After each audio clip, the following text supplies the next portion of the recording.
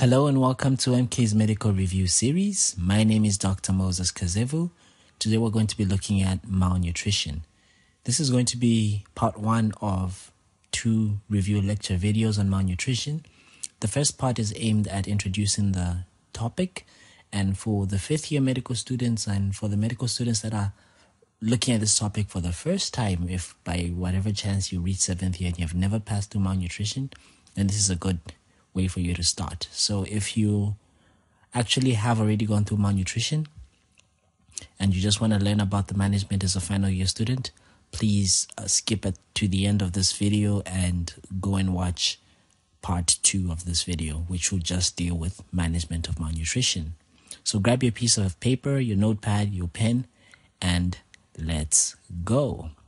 So when I say the word malnutrition, most of the times what's going to come to your mind is a skinny child or a child that has lost significant amount of weight.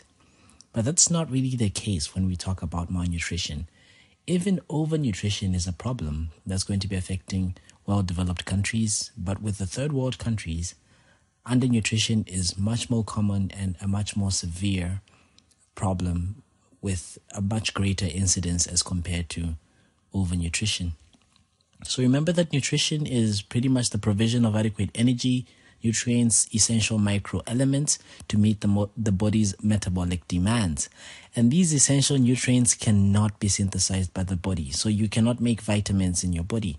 There are some bacteria that live inside your gut that can make certain vitamins, such as vitamin K, but our own body cells cannot make vitamins. We cannot make minerals. We cannot make some amino acids, which are known as essential amino acids.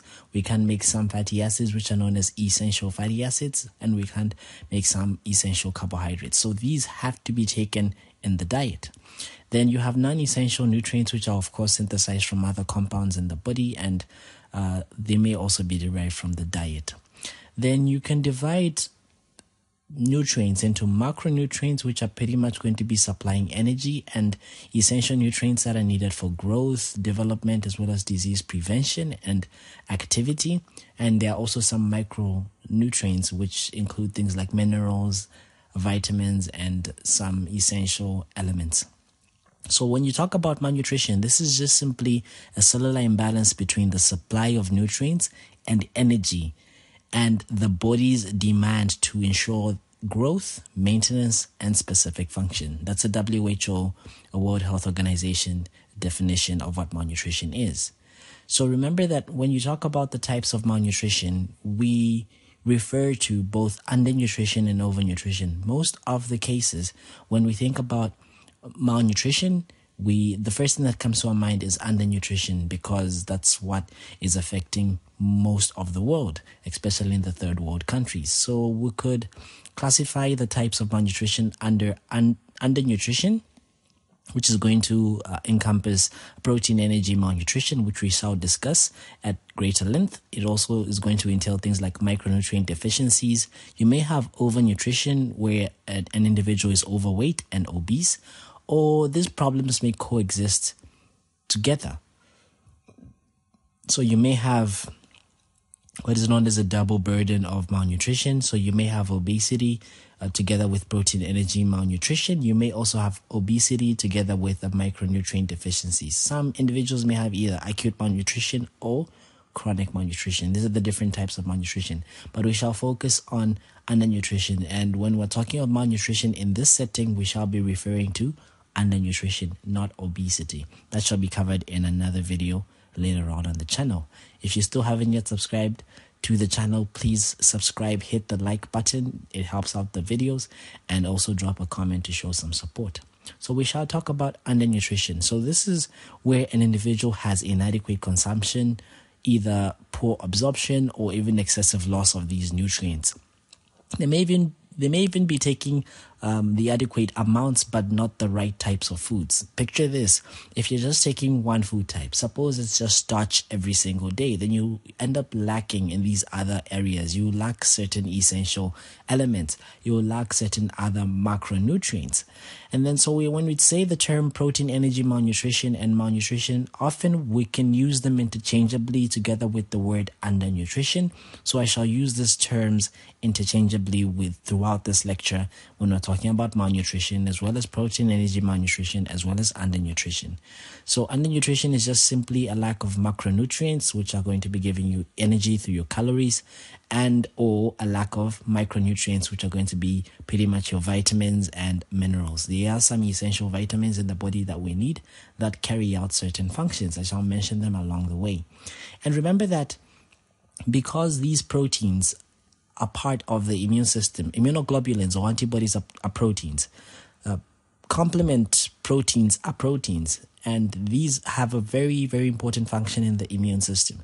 So it means that if someone has malnutrition, their immunity and their immune system is greatly impaired. That means that they are going to be susceptible to infections, especially things like sepsis, pneumonia, gastroenteritis. And what you need to note is that there are two types of undernutrition.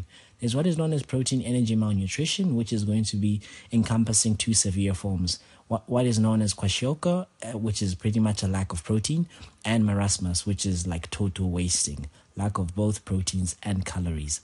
Then you also have micronutrient deficiencies such as iron, iodine, and vitamin A, just to mention a few. So how do we classify malnutrition? We could use anthropometric measurements, basically weight and the height. So we could use the weight for age. If we know the age of the child, we can weigh the child. We could use height for age. We can measure the height for the child if we know the age. But then if you don't know the age, it's best for you to use a weight for height, because this doesn't require you to ask for the age. There are some eponym classifications like the Gomez classification, the Waterloo classification, as well as the Wellcome classification. And then lastly, we'll talk about the WHO classification. So beginning with the basic groupings of malnutrition. So you could have a child that's wasted. You could have a child that's stunted. You could have a child that's underweight. So you should be able to distinguish between these three terms. I'll show you a picture in the next slide. So when you talk about wasting, this is just simply a child that's thin. So this child has actually grown to a specific height. For their age, it's normal. So they have attained the normal height for their age. But then what happens is that they have begun to lose weight. They have reached a specific height, but they have started to lose weight. It could be because they are losing weight because they're not recently eating food, or they are not absorbing their food from the gut, or they have an illness. So this is a child that's going to be thin, and this child is going to lose fat as well as muscle. So they're going to be having a low weight for height. That means that this low weight for height is going to be below -2 standard deviation of the median weight for height of that population. This is very important because sometimes if you compare certain populations with each other, you'll find out that maybe one population generally they are taller than the other population. So you want to have a median from your own population. And of course, wasting is an indication of acute undernutrition. Then when you talk about stunting, this is a child that's going to be having a short stature, and this child hasn't attained the height that they're supposed to have for a specific age. So it means that they're going to be having a low height for age, which is below 2 standard deviations of the median height of that population. And remember that this is a long-term process. It means that this child has been starved of this food for a very long time, and this often tends to be an indicator of chronic malnutrition. Then you get a child that weighs less than they are supposed to be weighing. Then you refer to that as underweight or undernourished. So this is a simply low weight for age. And take note that a child can actually be both wasted and stunted at the same time. So here's a pictorial image to help you understand this. So here we have a normal child who has a normal height, normal weight, and normal age. Then here you have a child that's wasted. You have a low weight for height. This child has attained the normal height that they are supposed to be for a specific age. But what has happened is that they have lost weight because of maybe an acute illness. So this is going to be indicative of an acute problem. Then on the other hand here, this child hasn't reached the height that they're supposed to be, so they are stunted. So this is indicative of a chronic process. So this is going to be a low height for age. And then underweight, of course, is a low weight for age. So this is just someone that has just lost weight. But of course, as you lose weight, you may become a bit shorter. Then we talk about the Gomez classification. So this was originally designed by Gomez and Galvin, who actually studied these Mexican children in about 1956. And they actually came up with this classification that was based on the percentage of the weight that is below a specified median for weight for age for that population.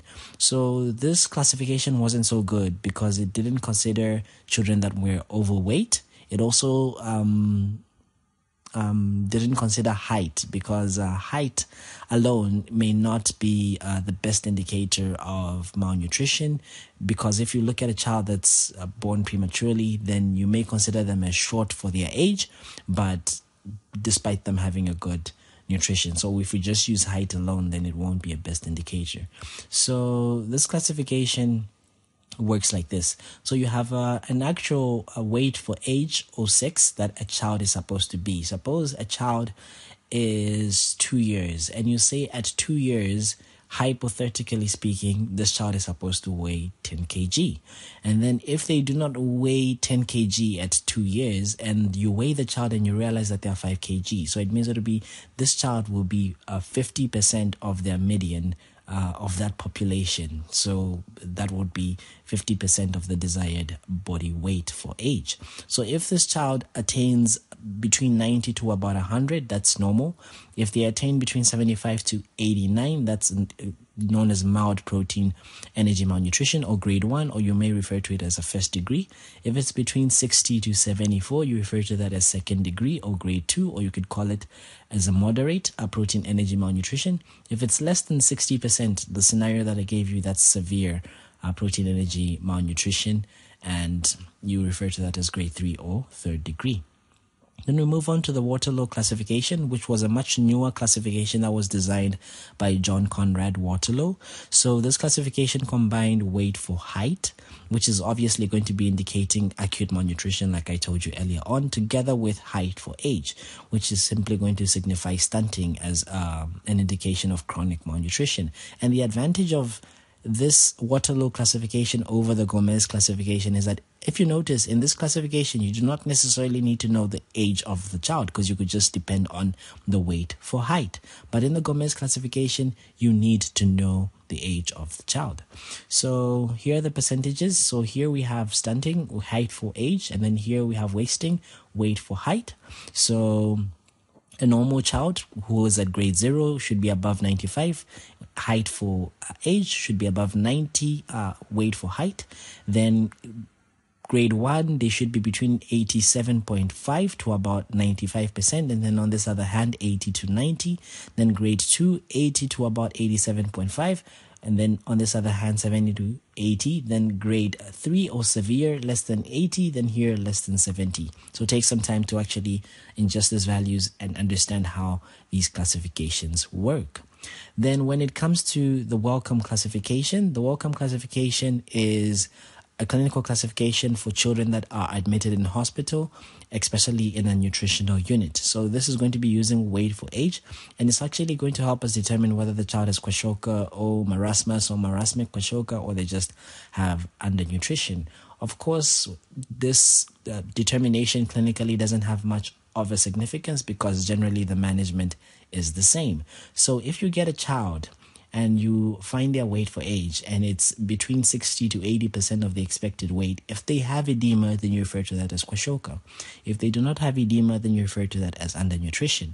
If you find the weight of this child and you compare it to the expected weight for age, and you realize that it's less than 60% of the expected weight for age, then if they have edema, you refer to that as marasmic kwashiorkor. Remember that kwashiorkor, the hallmark of it is that there's going to be edema. The reason why there's going to be edema is because there's hypoproteinemia, there's hypoalbuminemia. So the oncotic pressure has decreased inside the blood vessels, and it means that blood is no longer, or water that has left the blood vessels is no longer being pulled back into the bloodstream. So most of it is trapped in the peripheries. Then if this child is a less than 60% and they do not have edema, you refer to that as marasmus. And then when it comes to the WHO classification, which is much more extensive and what we use to actually classify children under severe acute malnutrition, I shall give you the parameters very shortly, but what we use are the weight for height Z scores or the standard deviation scores. We use the mid-upper arm circumference, and we also use the presence of edema for this classification. I'll give you a table after we've discussed each of these parameters. So the WHO actually recommends that we use the Z scores or the standard deviation scores to actually evaluate some of these anthropometric data. So how you calculate the Z scores, you get the observed value, then you subtract the median reference value, then you divide by the standard deviation of the reference population that you're dealing with. Of course, in your exams, they may give you these values, but most of the times they do give you a table that you could easily work out from. So I'll give you a practical example very shortly. So if you find your ST scores and you find out that someone is at -1, then they have mild malnutrition. If they're between -2 to -3, then they have moderate malnutrition. If they are less than -3, then they have severe malnutrition. If they have greater than +3 standard deviation, then they have obesity. So here's a practical example of how you could use this in an exam setting. So you get a 3-year-old that comes in with a history of recurrent oral sores and cough for about 3 weeks, and with the weight and weight loss and night sweats for a month. So this could be TB, who knows? So the weight of about 8 kg and a height of about 82 centimeters. The MUAC was 9 centimeters and there was no edema. Work out the weight for height standard deviation using the available chart. So they will give you this chart during your exam if they actually bring you such a question. So what you simply do here is you ensure that what the chart that you're using here is obviously for the right gender. So they usually indicate whether it's for a boy or a girl. And in this case, they've only given us this chart, so we assume that it's for the sex of the child. Then you come here and you'll see that over here you have length. If you're going towards the left here, you have the negatives. You're going towards the right here, you have the positives. And of course, you have your median, your -1, -2, -3, and -4. So this child has a height of 82 centimeters. So we come over here and we say 82 centimeters. But then this child is weighing 8 kg. So if we trace where 8 kg is, 8 kg is going to be between -3 here to -4. So you have -4 being 7.9 as a threshold. So when you get to 8 here, that means you're spilling over to -3. So this child is at -3 standard deviation. So they are at severe acute malnutrition, or they have severe malnutrition.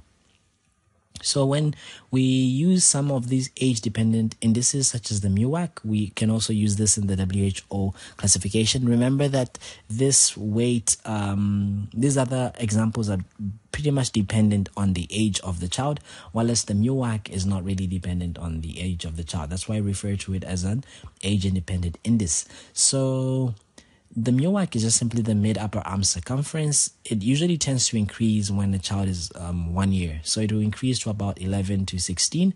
And then it's going to be stabilizing between the ages of 1 to 5 at a value of about 16 to about 17 centimeters. In your room, you can actually, if you have a measuring tape, try measuring your MUAC and try to find out if you have malnutrition. I am only joking. So if you get a MUAC value that's less than 13.5, then you refer to that as a feature that's suggestive of malnutrition. They may not necessarily have malnutrition, but they have the risk factors of developing malnutrition. Any value that you get below 11.5, as in the previous example that I showed you, that's already pointing you towards severe malnutrition. So the methods that we could use to measure the MUAC or determine the MUAC, we could use your non-elastic measuring tape. As a student on the wards, this is probably what you're going to be using if you do not find the Shakir tape to measure the MUAC. So pretty much look at the olecranon of the elbow here of the ulnar, and then from here, the acromion of the scapular, then of course half the distance, then you measure it in this manner like that. That's going to be your MUAC. Or you could use your secure tape, which has these special colors. As you can see, it has green here. If you fall under the green, it means you're between 13.5 and above. So that's okay. That's normal. Then if you fall between 12.5 to 13.5, that's borderline. So you have a risk of developing malnutrition. And then if you fall below 11.5, then you obviously have malnutrition. Then you could also do a Bango test. So you get a Bango that has an internal diameter of about 4 centimeters, and then you pass it above the elbow. So in a severely malnourished child, it can easily pass above the elbow. But in a normal child, you can't pass it above the elbow. Then another age-independent index is the skin fold thickness. So this is actually going to help you determine the subcutaneous fat. Usually we measure the tricep skin fold, which is actually most representative of the total subcutaneous fat, up until someone reaches the age of 16. Beyond this, it becomes very unreliable because it varies greatly with the population. So usually it's supposed to be above 10. So if it falls below 6 or below 10, then you should be worried. So here's the WHO classification. If I combine everything that I've been talking to you about, if I combine the MUAC as well as the weight for height Z scores, so if you get someone who does not have malnutrition, the MUAC is supposed to be greater than 13.5. Their weight for height is supposed to be greater than -1 SD. And of course, someone with mild malnutrition that's at risk is going to be having a MUAC of 12.5 to about 13.4, and their weight for height scores will be between -2 to -1. So this is mild. Then moderate would be between 11.5 to 12.4, and then their SD scores would be -2 to -3. And severe malnutrition would be less than 11.5, less than -3 SD, and they will have bipedal edema, which is of course pitting edema. Now, speaking of severe acute malnutrition, we won't talk about the mild and the moderate types because they're not really indications for us to actually admit the children. But with severe acute malnutrition, we always want to admit the children depending on what they're going to be presenting with. So in most cases, most children are between the ages of 6 months to about 59 months. But I know this tends to be very difficult for students to remember. So that's why I often tell them children that are falling between the brackets of 6 months and 6 years. So below 6 months, malnutrition is very uncommon. It sometimes happens, but rarely. Above 6 years, it's also very uncommon. It also happens, but quite rarely. So you get a weight for height that's below -3 SD of the median WHO growth reference. You get a MUAC that is less than 11.5. Remember that below 6 months, MUAC is pretty much useless. So we do not use it in the diagnostic criteria if you're suspecting malnutrition in a child that's less than 6 months. And of course, severe visible wasting, and as well as the presence of bipedal edema. So remember that malnutrition in a child that's less than 6 months, not so common. The only thing that may point you towards this is if the severe visible wasting, bipedal edema, a weight for height that's less than -3, the standard deviation, and of course if the infant is actually showing signs that they are too weak or they are feeble to actually suck effectively. Certain causes of malnutrition could be divided as maternal causes or child causes or child factors. So the maternal or paternal factors pretty much lie in the ability of them to actually provide food for their family and to provide food for the child. So pretty much if they have a low socioeconomic status as well as availability of food, it means that obviously the child won't be having the foods already, or you're not having the 3 standard meals that a child is supposed to be having. Then some cultural taboos may actually regarding foods may actually stop a child from having certain meals. There are certain crazy beliefs out there. Then, of course, access to health, even water and sanitation, this may have a bearing on the health of the child. The educational level of the family, especially the mother or the caregiver of the child. So if a mother is not so educated, then their chances of them coming in with malnutrition are much higher than an educated mother. Then, of course, in large families and where there is a poor spacing between the children, because there may be some neglect. So they may sometimes give you a clinical scenario where you get a mother that's pregnant and she has a 1-year-old child, and then the 1-year-old child does not know how to take care of that 1-year-old child. That 1-year-old child then comes in with malnutrition. You're not surprised because there's neglect. The mother is pregnant. She can't take care of 3 people in essence. And then of course, with large families, of course, that also comes down to providing food, even though the parents may be able to provide the food, but how much would you provide for a family? Let's say, for example, 12 children. And then you may also have health access. You may have poor access to certain health facilities. Like, for example, if a child gets sick recurrently, then this may tip them into malnutrition. Then with the child factors, you may start off as early as birth. So if a child has a low birth weight, infants that are born small usually tend to remain small. That's the rule of thumb. Then it's not always like that. If you feed them right, sometimes they do catch up. Then you may have inadequate dietary intakes. That could be due to maybe a delayed complementary feeding and inadequate intake of food, like, for example, job or food availability in the family. Then you may sometimes have insufficient quality of food. This is very important. You get a mother who says, no, I do feed this child about 5 times a day, but then you ask her, what do you feed this child? And she tells you something that doesn't have that much nutritional value. So quality, not only quantity is important, but quality is important as well as a variety of foods. And then, of course, you should also ensure that you ask if the family actually eats together, because in a group where a family is eating together, you get some chaps that eat pretty much like Usain Bolt very quickly. And then you get those children that do not eat so fast. So if they're eating together, then you find out that this child that's not eating so fast is going to be presenting with malnutrition. And of course, certain infections such as diarrheas, pneumonias are going to be consuming energy, because energy is needed for the immune system to fight these infections. So they may hamper growth. They may have some nutritional losses in the stool. Other diseases like measles, very important. TB, very important. HIV and other chronic illnesses that may affect the child may tip this child into malnutrition. Now, when you get a child that's severely malnourished, severe acute malnutrition, or SAM, you could divide it into 2 groups. You have an uncomplicated SAM and complicated SAM. So in uncomplicated SAM, you get a child that's older than 6 months, the usual case. If the child is alert, that's uncomplicated. That's a good sign. If their appetite is okay, that's a good sign. If they clinically, you assess them and they seem to be well, no other illness that's there, that's a good sign. So it means that if this child is living in a conducive environment, they could actually be managed from home as an outpatient basis. But very few times a child will come in with fitting all these criteria here. Then with complicated SAM, usually in children less than 6 months, because it's a very rare thing to occur, sometimes if the child is not alert, then this may hint you that this may be complicated SAM. If they are having loss of appetite, please admit them to the hospital and take care of them in the hospital. And of course, if they are above 6 months and clinically they're just not well, you want to manage them in a hospital, so they should be admitted. Then there are forms of SAM of protein energy malnutrition. There are 2 main forms, which are known as kwashiorkor, which is pretty much inadequate protein intake, and marasmus, which is pretty much an inadequate intake of proteins as well as calories. So you can think of this as a total caloric deficiency.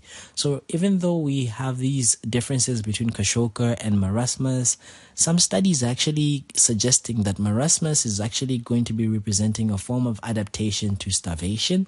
Remember that whenever you starve your body from getting food, the first thing that's going to happen is that you're going to use up the glycogen in your liver. Probably in the few hours, glycogen is going to be converted to glucose and you use it up. The next source that your body is going to turn to are obviously the fats. So fats are going to be broken down, beta oxidation is going to take place, and you'll use fats as an alternative source of fuel. Then once the fats have been used up, then the last thing to go are indeed your proteins. And once you now start using up your proteins, then your body has to reach a state where it adapts. Certain body functions have to slow down to accommodate for this new state that you have found, which is what happens in marasmus. Then in kwashiorkor, there's usually a disadaptation to this starvation. So clinically, like I already told you, it's not so important to distinguish between these two, because the management underlying kwashiorkor as well as marasmus is largely the same.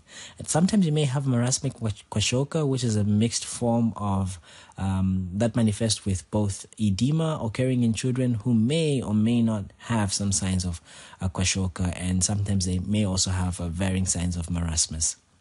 So here's a picture of a child that has kwashiorkor. So usually it's going to be affecting children that are between the ages of 1 to 4. So the main sign that's going to be there is edema. They're going to have edema because their liver, because they're losing proteins, they're losing albumin, so they'll be having hypoalbuminemia. So if they have hypoalbuminemia, it means that the oncotic pressure of blood has reduced. And remember that there are two forces across a blood vessel. You have oncotic pressure and hydrostatic pressure. Hydrostatic pressure is just pretty much the pressure of any substance that exerts or you can think of it like this. It's the pressure that's exerted by a substance that is enclosed in a container. So if you put water in a cup, the water molecules are going to exert a pressure on the cup. You refer to that as a hydrostatic pressure. Same thing with the blood. The pressure that the blood exerts on the blood vessels is known as hydrostatic pressure. It tends to push fluid out of the vascular compartment. Then there's another pressure that's known as an osmotic pressure that tends to pull fluid into the vascular space. That's known as osmotic pressure. You have a special type of osmotic pressure that's known as oncotic pressure, which is due to the proteins. Now you get this child that's using up these proteins and they have low concentration of albumin, which is of course the most abundant plasma protein. Then you're going to decrease this oncotic pressure and there'll be an imbalance between hydrostatic pressure, which pushes fluid outwards, and oncotic pressure, which draws fluid back in. So this child ends up losing more fluid than they are retaining fluid in their blood vascular space. So it means that there's going to be edema that may be there. And this edema may actually be confusing because you may actually feel like as if this child has a normal nutrition and is actually obese. So that's why they refer to these as sugar babies or fat sugar babies, because of their appearance. They do not seem like as if they are malnourished, quote unquote, but they may have features of wasting as well. They may have liver enlargement, which is obviously due to deposition of fats there because of a defect that's happening in synthesis of the lipoproteins. So it means that triglycerides and all these other fat derivatives are going to be depositing in the liver, and they may cause enlargement of the liver. Sometimes you may have steatosis. You may also have depigmentation of the skin as well as the hair. And remember, the edema is going to be ranging from mild to actually gross edema, and may actually represent about 5 to 20% of the body weight. And then, like I told you, there may be muscle wasting that may be present, and often these children are quite weak. They are hypotonic, and they may actually be unable to stand or even walk. Then with marasmus, the word marasmus just simply means to waste away. So this is a child that has this rapid deterioration in their nutritional status. They may have acute starvation, or they may have had this acute illness over a borderline nutritional status. So this could precipitate them to go into a form of undernutrition, which is known as marasmus. Of course, it's going to be characterized by this marked loss of fat as well as muscle tissue, because this is going to be used to provide energy. So remember that the main sign that's going to be there in marasmus is wasting. So this child is going to be appearing very thin. They're going to be having their fat pads, their subcutaneous fat pads lost. So even in their cheeks, they'll be lost. Even at the buttocks, they'll be lost. So their buttocks may actually sag like that. You refer to this as a baggy pants appearance. Sometimes, as you can see, this baby looks like an old man. They used to refer to this as an old man's face, but do not refer to that right now as an old man's face or a monkey face. We do not use those terms. They are quite derogatory, and you don't want to call anyone as having a monkey face. Then, of course, they also lose these axillary fat pads. They are also going to be quite alert as compared to the children that have kwashiorkor, which are apathic and they're not so alert. There's no edema in marasmus. So here's a comparative table that compares the features of marasmus on one side and the features of kwashiorkor. You can actually pause the video right now and go through this table and actually understand what's going on in this table. I will not spend so much time here because this video will be unduly long. So here are some of the clinical features that may be there with protein energy malnutrition. So I like to tackle things coming from head to toe. So what's happening in the head, coming down, like in that manner. So if we look at the face, we may have moon face. So in kwashiorkor, we may have a simian face, but we do not refer to it as a simian face in marasmus because this is a very bad term to use. If we look at the eyes may be dry. There may be some pale conjunctiva because of anemia. There may be some bite spots because of vitamin A deficiency. This may actually be a prelude to a corneal ulceration as well as a perforation of the cornea. Then they may have periorbital edema. They may have angular stomatitis, cheilitis, glossitis, spongy bleeding gums, that's scurvy due to vitamin C deficiency, parotid enlargement. When you come to the teeth, they may have mottling of the enamel. They may have delayed eruptions. When you come to the hair, it may be dull, it may be sparse, it may be brittle, it may be hypopigmented, and then you may also have these alternating bands of light as well as normal colored hair, which is known as a flag sign. Sometimes you may have these broomstick eyelashes, you may have alopecia, which is loss of hair, and overally the hair will be much thinner than it's supposed to be because you need keratin to be synthesized, and keratin is a protein, and you do not have proteins in the body. So when you look at the skin, you may get this loose and wrinkled skin. In the cases of marasmus, it may be shiny and edematous in kwashiorkor. It may be dry. There may be follicular hyperkeratosis. There may be patchy hyper and hyperpigmentations or hypopigmentations. There may be erosions. There may be poor wound healing. There may be koilonychia in the nails, which is the spoon-shaped nails. The nails may be thin. They may be soft, and there may be fissures, even ridges on the nails. If you look at the musculature, there will be muscle wasting, of course, affecting mostly the buttocks as well as the thighs. You may have skeletal muscle or the skeletal deformities due to deficiencies in calcium, vitamin D, as well as vitamin C. You may have abdominal distension, which may be due to hepatomegaly in a fatty liver. It may be due to ascites as well, even due to poor musculature or poor tone of the abdominal muscles. You may have bradycardia, hypotension, reduced cardiac output, as well as small vessel vasculopathies in cardiovascular system.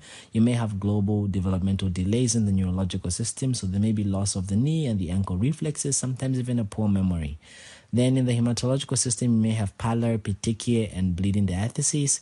You may have behavioral changes such as apathy, lethargy, even the baby may be anxious. So as you can see, there are many clinical features of malnutrition. Take some time to actually know them. I'll go through the important ones in each slide coming up right next. So if you look at the hair changes, so a hair of a malnourished child is obviously going to be dull. It will lose that shininess. It will be hypopigmented, and there may be some dyspigmentation. So it loses its characteristic curls, and it's going to be sparse. So there's going to be some balding that may be there in the temporal region. There may be balding in the occipital region. And remember that keratin synthesis is going to be impaired because keratin is a protein, and you do not have cysteine and you do not have methionine because they are deficient. So it means that the hair is going to be brittle and it can easily be pulled off. It can easily break off. And of course, the pigment melanin that's formed from another amino acid, which is known as tyrosine, is also going to be deficient. So the hair is going to lose its color and then it's going to become reddish or gray. And then if this child has these periods of good nutrition alternating with periods of poor nutrition, you may get what is known as a flag sign, where you have these alternating bands of hypopigmented as well as normal pigmented hair. Then, of course, you may have dullness and lack of luster due to weathering of the hair cuticle. Then when it comes to the eye signs, these are largely due to vitamin A deficiency, so they may have photophobia, so please keep the eyes of the child closed and give them vitamin A in the management. We'll talk of that. You may have a dry conjunctiva or cornea. You may have bite-dot spots. So these are bite-dot spots. These form like material that you can see here that's growing in the scleral part of the eye. So these are known as bite-dot spots. These are early signs of vitamin A deficiency. The earliest sign obviously would be your decrease in vision at night, so night blindness, but of course you can ask a baby that can't talk. If they have night blindness, that would be very awkward. Then, of course, they may have corneal ulceration as well as keratomalacia. In the neurological system, they may have apathy, so generally they're unhappy. They're apathic. Sometimes they may be irritable with a sad, intermittent cry. Of course, they show no signs of hunger, and it's very difficult to feed them. So this is seen often in kwashiorkor. Remember, marasmus, they are pretty active. So this may be due to maybe hypokalemia, because hypokalemia is going to be causing muscle weakness. It may also cause easy fatigability of the muscles. It may also be due to lack of stimulation as well as deprivation that may cause a reduction in the growth of the brain as well as the nerves, and thus is going to lead to mental slowing. You may also have these mental or neurological manifestations due to zinc deficiency, or generally because the basal metabolic rate has decreased. Now, in the cardiovascular as well as the hematological system, this child may have these cold, pale extremities. Obviously, this is due to circulatory collapse or circulatory insufficiency. So it may also be associated with a prolonged circulatory time. So if you examine this child may be lethargic or even unconscious with cold peripheries. They may have a delayed capillary refill time that's greater than 3 seconds. They may have a weak rapid pulse and a low blood pressure because they have a diminished cardiac output.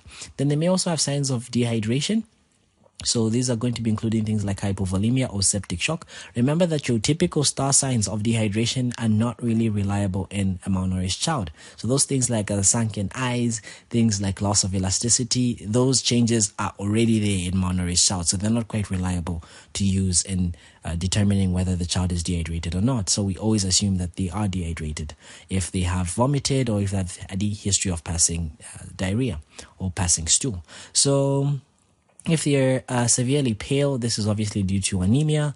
And if they have signs of congestive cardiac failure, this may be due to cardiogenic shock. Remember that the problem of the heart is often due to selenium deficiency, which obviously leads to a reduction in the cardiac muscle function. Then the anemia may be due to things like iron deficiency, which is not there in the diet, folic acid. You may even have vitamin B12 deficiencies. You may have some parasitic infestations such as hookworms. You may have malabsorption that may recur due to recurrent diarrhea as well as inadequate intake of copper. Then in the gastrointestinal system, you may have some mucosal lesions such as a smooth tongue. You may have chelosis. You may have angular stomatitis, which are obviously due to these nutritional deficiencies. You may have herpes simplex stomatitis, which may also be seen. Generally, anorexia and sometimes vomiting may be present. You may have abdominal distension. The stool that these children are going to be passed usually is going to be watery or semi-solid. Usually it's bulky with a very low pH and contains these unabsorbed sugars. This may be also the reason why they tend to have diarrhea, because they trap these osmotically active substances in their gut, so this tend to pull more water into their gut that may cause the diarrhea. The other reason could be that they have these recurrent infections due to their decreased immunity. Remember that they have less IgA, which is supposed to have giving you this mucosal protection, and they also decrease the secretion of acid, so it means that they can get infection and they may have diarrhea. They may also have malabsorptive conditions. They may have pancreatic enzyme deficiencies and pancreatic atrophy, as well as some protein deficiencies, so it means it makes absorption very difficult. And then also you may have zinc deficiency, which is needed for functioning of the GIT and reepithelialization. They may have a pot belly, which is obviously due to hypotonic muscle walls of the abdomen. It may be due to paralytic ileus that may be caused by hypokalemia, or even bacterial overgrowth that may be due to the decrease in immunity. You may also have hepatomegaly due to a free radical damage to the reticuloendothelial system that may cause actually a decrease in protein synthesis in the liver. You may also have a beta lipoprotein deficiency that may result in accumulation of triglycerides, as I told you earlier on. Some skin changes are going to be including things like a flaky paint dermatosis, where you have these hyperpigmentations as well as desquamation over raw skin. You may have this due to deficiencies in zinc as well as niacin. You may have what is known as crazy pigment dermatosis, which is going to manifest as a dry, hyperkeratotic as well as fissured skin that may alternate with a hyper as well as hypopigmentations. Sometimes you may have a mixture of various lesions. So this is what's known as a mosaic dermatosis. You may have atrophy of the sweat glands. Even the lacrimal glands may sometimes atrophy. So that's why I say that it's very difficult to judge with those features of dehydration. Because if the lacrimal gland atrophies, then it means that they're not going to be producing the tears, and even when they cry, there won't be excessive tears. So there may sometimes be excessive drying of the skin. They may have acrodermatitis enteropathica, which is obviously due to a deficiency in zinc. They may have some skin changes that are seen over the perineum, the groin, the limbs, behind the ears, and in the armpits. So we can actually grade the dermatosis. So if you get a mild, this is someone who just pretty much has discoloration or a few rough patches of skin. Someone who has moderate, they have these multiple patches on the arms and the legs. Then of course severe would be things like flaking of the skin, raw skin, fissuring, even opening up of the skin. Sometimes the child may waste. This is obviously due to calorie deficiency. Remember that the fats are going to be used up proteins are going to be used up for energy. You may also have these recurrent infections, and remember that infections need energy to be fought against. Then you may have other associated infections like HIV wasting syndrome as well as TB. So some features that are going to be pointing you towards wasting is that you're able to easily see the rib outlines of the child. And of course, the skin of the upper arm looks very loose. The ribs and the shoulders can be easily seen, like I said. You also have this flesh that's missing on the buttock. You have this baggy pant appearance. And then you have loss of this subcutaneous tissue on the cheeks and the fats, which was previously referred to as the monkey faces. Then you may have edema sometimes. This is obviously due to kwashiorkor with a protein deficiency, hypoalbuminemia. I already explained this with the decrease in oncotic pressure. You may also have hypovolemia due to the diarrhea. Remember that whenever there's hypovolemia, then blood is not really perfusing the kidneys. There's a reduction in the glomerular filtration rate. And of course, this activates the renin-angiotensin-aldosterone system. And long story short, there's water retention that happens. So that's how the edema is coming about. You may sometimes have this free radical damage to the cell membrane where you damage the sodium-potassium ATPase pump.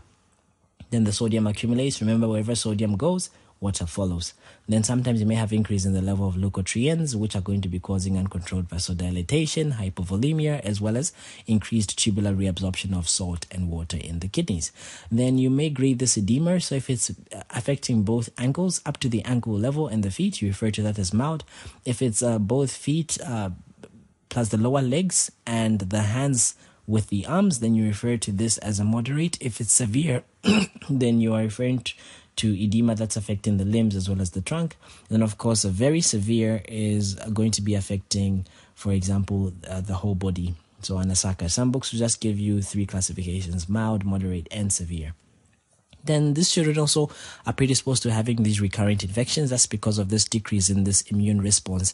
That's obviously due to this inability to synthesize things like interleukin-1, interleukin-6, the tumor necrosis factor alpha, due to, of course, lack of these essential amino acids. You may also have these deficiencies in complements like C3, C5, as well as factor B, which are needed for opsonization and phagocytosis. So these are going to reduce opsonization. They're also going to be reducing phagocytosis. You may have a decreased phagocytic as well as bactericidal activity of leukocytes due to NADPH oxidase as well as lysozyme deficiencies. And like I told you, most glands usually atrophy. So you may also have atrophy of the thymolymphatic glands, which is obviously going to be causing a depletion in the T cells, and of course a depression in the cell-mediated immunity. So it means that they're predisposed to infections like herpes, even infections like candida. So this immunosuppression that is seen in malnutrition, because malnutrition is a form or a cause of immunosuppression, is very similar to what we see in HIV and AIDS. So there's going to be a loss of the delayed hypersensitivity or the delayed the cell-mediated immunity. There are going to be a few T lymphocytes. There'll be an impaired lymphocytic response. There'll be impaired phagocytosis. Obviously, this is secondary to the complement deficiencies that I told you about, and of course, certain cytokines, and a decrease in secretory IgA. So remember that this is going to be predisposing the child to getting this recurrent infections. And remember that the infections need energy to be fought against. So it means that the energy that this child doesn't have is going to be needed to fight this infection. So we're going to now use up more of the body. We use up more of the proteins to fight off this infection, and then this infection keeps persisting, and then obviously we lack the nutrition, so we create this vicious cycle that doesn't end. Then there are some micronutrients that may be there, so they may be deficient. Iron, which may result in microcytic anemia, so they may have fatigue, anemia, decreased cognitive function, headaches, glossitis, koilonychia. They may also have a folate deficiency, so they may have glossitis, anemia, which is megaloblastic anemia, some neurotube defects in a much older women that have folate deficiencies. They give birth to children with these neurotube deficiencies, or these neurotube defects rather. Then you may also have iodine deficiency, which may cause goiter as well as developmental delays and cognitive impairment. Remember that iodine is needed for brain development. Then zinc may cause anemia, dwarfism, hepatosplenomegaly, hyperpigmentation, hypogonadism, acrodermatitis enteropathica, diminished immune responses, or poor wound healing. The zinc may also be important in rehydration as well as refeeding process. There's a complication of malnutrition, which is known as refeeding syndrome, which we shall look at a bit later on. Then urinary zinc is proportional to the overall zinc status. Then with vitamin A, you may get night blindness in the children that can talk. Then you may sometimes get xerophthalmia, which is, of course, this drying that may be affecting the eye. You may get keratinous changes of the cornea, as well as this conjunctiva, the bite spots. You may get skin keratinizations. You may get poor growth and hair changes. You may get vitamin D deficiency, so you may have poor growth. You may have rickets. You may also have hypocalcemia. So when you're assessing a child that comes in with malnutrition, you want to take your history, so you want to assess the past and the present diet. You want to do examination, so focus a lot on the anthropometrics. You also want to do some lab investigations, and the lab investigations that we do usually are just essential for detection of the early physiological adaptation to malnutrition and for us to pick up certain diseases. So we want to do a full blood count to check for any anemia, to check for any infections, and there may be a low lymphocytic count indicating, of course, an impaired cellular immunity. Then we may want to do also an ESR, which may indicate that there's an underlying inflammatory process. You may do a malaria slide, a thick or a thin smear. You may also do blood cultures, urea and electrolytes.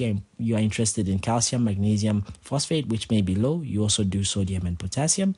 You may also want to do creatinine. You may do an HIV test. You may cross-match their blood. You may order for some liver enzymes. You may order for total proteins, but specifically serum albumin. You may also order a clotting profile. You may also take some assays for specific minerals and vitamins if you so wish. Then you may also order a thyroid function test. So you may get low T3, T4, and high TSH. So that's pretty much the thyroid glands are not producing T3 and T4 because they do not have the raw materials. Then you may sometimes do your urine for microscopy, culture, and sensitivity for terms of infections. You want to do your gastric lavage for your acid fast bacilli. For TB, obviously, you want to do your stool studies for any GI infections, and other investigations depend largely on your history and what this child is going to be presenting with. Like, for example, if they're presenting with signs of meningitis, then you want to do your lumbar puncture and your CSF analysis. If they are presenting to you with features of pneumonia, you want to do your chest x-ray. So here's a summary of everything that I've been talking about. So your anthropometric, your weight, your height, your MUAC, and your skin folds. Then your laboratory, your plasma albumin, which may be low, and some specific minerals and vitamins. And of course, on your history, do not forget to check your dietary intake and the food intake that this child is taking in. And also remember that there is some immunodeficiency that is associated with malnutrition. So there may be a low lymphocyte count as well as impaired cellular immunity. Now, last but not least, I won't go into details of this. So for the 5th year class, this is just going to be an overview of what the management is all about. For the 7th year class, then you should watch the next video on malnutrition. So generally, the treatment is going to be involving 10 steps, which are divided into 3 phases. Some literature only give you 2 phases. The stabilization phase, which is usually the initial phases where they are the dangerous things that can kill the child. Then you have the rehabilitation phase where you are getting this child back to normal. So you have the stabilization phase, transition phase, and rehabilitation phase.